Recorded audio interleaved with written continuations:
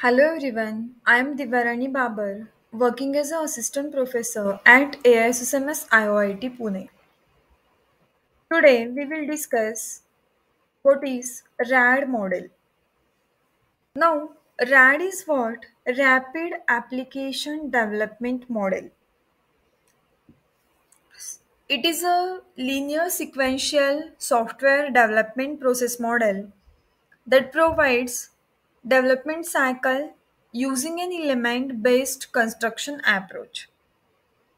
If the requirements are well understood and described, and the project scope is constrained, then the RAD process enables a development team to create a fully functional system. So, rapid application development is a concept that products can be developed faster and of higher quality. It provides gathering requirements using workshops or focus groups, prototyping and early user testing of designs, the reuse of software components, a schedule that refers design improvements to the next product version, less formality in reviews and other team communication. Now, there are various phases of RAD model. See the diagram here. First phase is business modeling. Second is data modeling. Third one is process modeling. Fourth one is application generation. And fifth one is testing and turnover. Now we will discuss these phases one by one. First one is business modeling. In this phase, the information flow among business functions. It is defined by answering questions like what data drives the business processes, what data is generated, who generates it, where does the information go, who process it, and so on. Second phase is data modeling.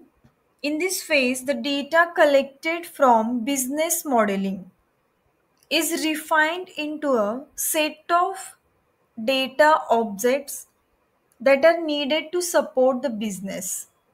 The attributes, that means character of each and every entity, are identified and the relation between these data objects is defined. In the third phase, that is process modeling, the information object defined in the data modeling phase are transformed to achieve the data flow necessary to implement a business function.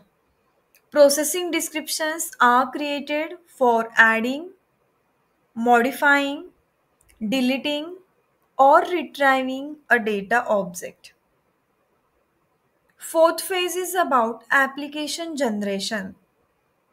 In this phase, automated tools are used to facilitate construction of the software.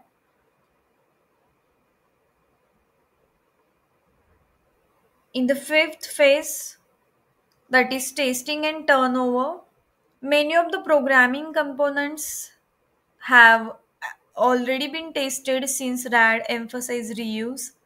This reduces the overall testing time, but the new part must be tested and all interfaces must be fully exercised.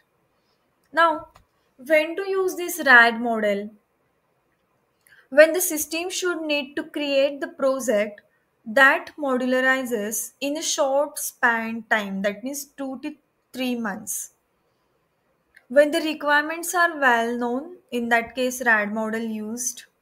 When the technical risk is limited, when there is a necessity to make a system which modularized in 2 to 3 months of period, it should be used only if the budget allows the use of automatic code generating tools.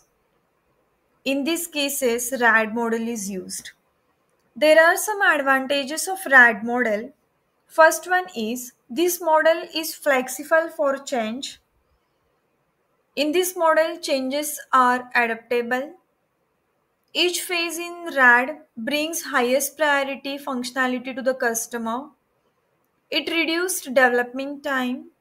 It increases the reusability of features. There are some disadvantages of RAD model. It required highly skilled designers. All application is not compatible with RAD. For smaller projects, we cannot use the RAD model. On the high technical risk, it's not suitable. For RAD model, user involvement required.